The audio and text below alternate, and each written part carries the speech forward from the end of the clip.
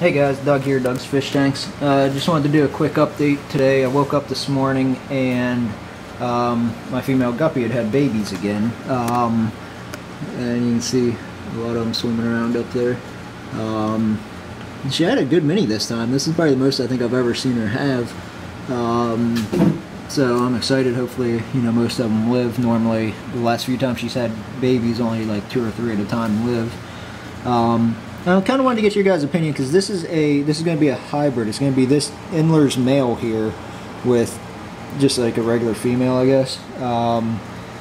And looking online, reading some people's reviews and stuff, there's a lot of mixed reviews about people, crossbreeding guppies and making them hybrids, and a lot of people were saying, oh, you should keep your strains pure and stuff. So I don't know. I think it's kind of fun, kind of neat. I'm excited to see what these things look like when they grow up. This male here's got some really cool coloration. Hopefully, it creates a really neat hybrid. So I don't know. What do you guys think? You guys think you should keep guppies pure and only breed in their same strand, or do you think it's cool to play around with hybrids? I think it's cool, but let me know what you guys think.